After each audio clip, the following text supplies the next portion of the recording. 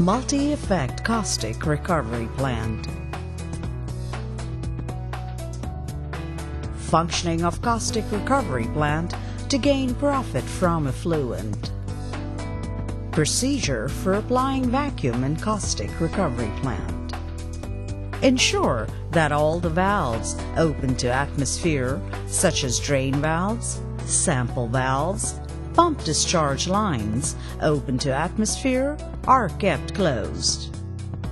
Open all the vent valves, steam bypass valves for retaining vacuum. Vacuum of around 26 inches is attained within 30 to 40 minutes under normal circumstances. This vacuum is produced by a water ring vacuum pump connected to the condensers. The air removal from the system is decisive for the efficient working of the evaporator. Process description. Wash liquor is fed to feed tank through gyro screen filter to remove the suspended impurities. As we start the steam slowly and set temperature of heater 1 achieved, feed pump will start automatically. The feed flows through the series of preheaters. The preheated feed is taken to the first effect. The feed is regulated with help of actuator-operated valves and PLC-operated level sensing devices which regulate the feed to desirable level, ensuring minimum condensate contamination.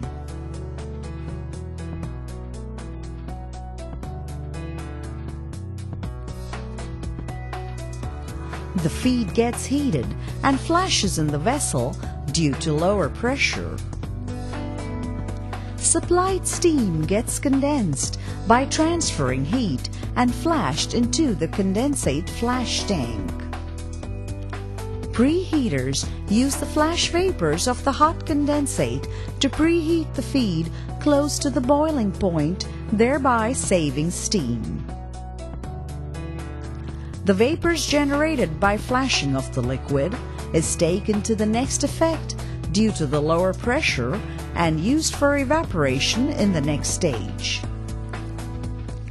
The liquid gets transferred from one effect to another on account of the pressure difference, and the whole process is repeated in successive stages.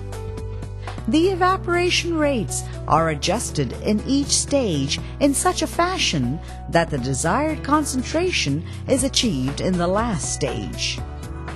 To achieve condensation, supply water at ambient temperature to the condensers. The condensers are used to condense vapors in last stage of the evaporator to maintain the required vacuum in the system. During the process, the sensible heat to the liquid is used to heat up the water around 70 to 80 degrees Celsius, which comes to you free of cost, saving a lot of steam. On the shell side, the vapors get condensed, producing vapor condensate. This condensate is flashed into the next effect, thereby preheating the feed. The condensate, usually with a TDS of not above 200 ppm, can be used in the unit based on the requirement.